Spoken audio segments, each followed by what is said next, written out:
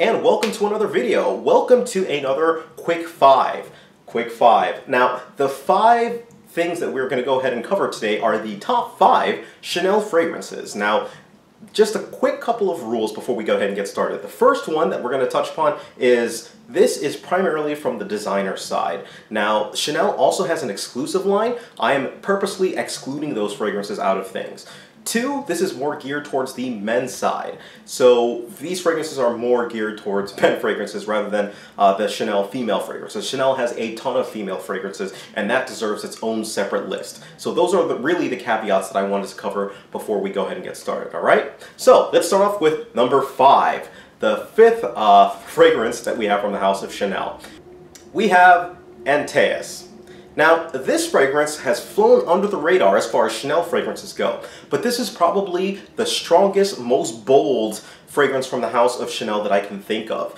It is the Kouros of the Chanel line, if you will. It's strong, it's aggressive, it's something that comes out at you, and it really mixes well with the skin.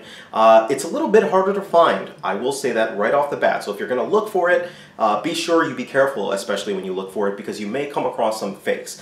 But if you can get your hands on the genuine article, you will probably be pleasantly surprised, and it is there at number 5. Number 4, we have Platinum Egoist.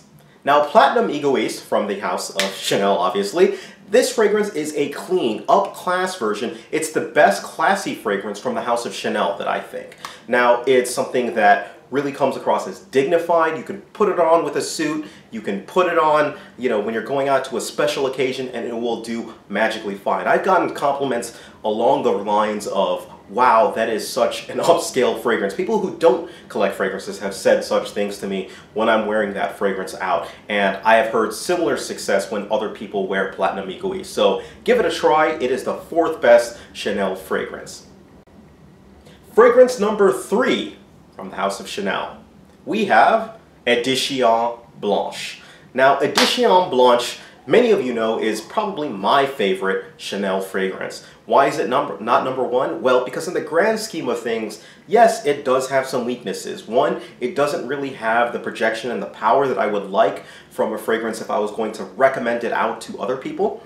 But this is no slouch. It still lasts a good like 6 hours, 6+ hours on your skin. And more importantly, what it smells like. This is like a lemon cream pie made fragrance-wise. It has just a really uplifting kind of scent, and this is one of my number 1 fragrances for the spring that I usually wear. It's absolutely fantastic in those regards, and definitely a compliment getter, and one that really cools you off when it feels nice and hot. So at number 3, we've got Edition Blanche. Fragrance number 2 on the list, we have Allure Homme Sport. Now, Allure Homme Sport, this fragrance, highly regarded within the fragrance community, and it came out with a big bang. A lot of people were talking about it for the longest time, and then it sort of seemed that people kind of moved on from it. But you go back and you revisit it and you realize just how great of a fragrance it actually is. It's got the projection, it's got the power, it's got tonka that gives it this sweetness, but at the same time it's got this citrus that gives it this sporty kind of edge to it.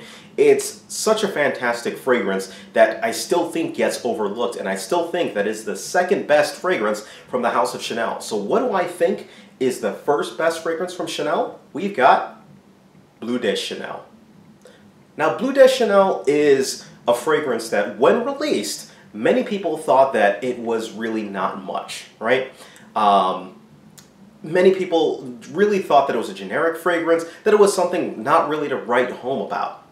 I still agree that it is a generic fragrance, but as I've said time and time again, it is a keeper. It is a winner. It is a fragrance that you can wear in any scenario that you feel like. It will get you compliments left and right. It will last a good amount of time. And it's just the ideal kind of fragrance. And I think it's the best offering that's coming from the house of Chanel.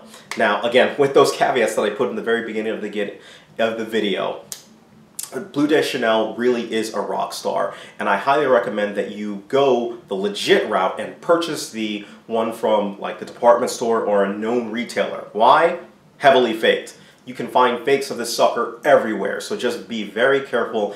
Make sure that you're getting the genuine article when you purchase this one. So those are my top 5 Chanel fragrances, right? We've got Antaeus, we've got Egoist, we've got Edition Blanche, we've got L'Homme Sport, and finally, we've got Bleu de Chanel, right? Let me know what your top 5 Chanel fragrances are in there. I'm always curious, love to hear it, but that's pretty much my opinion. I want to do more houses going forward, so let me know what you guys think, all right? Thank you guys, take care of yourselves, and you guys have a great day.